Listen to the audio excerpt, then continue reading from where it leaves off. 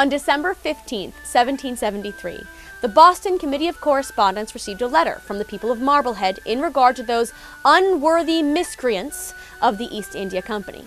The town passed a series of resolves, avowing themselves a free people, declaring a tax without consent an affront on their liberty, and expressing firm support of the brave citizens of Boston and inhabitants of other towns in the province for opposing the landing of this tea. The letter arrived just in time. The next day, Bostonians held their last meeting regarding the tea before their act of war against unfair intercontinental commerce.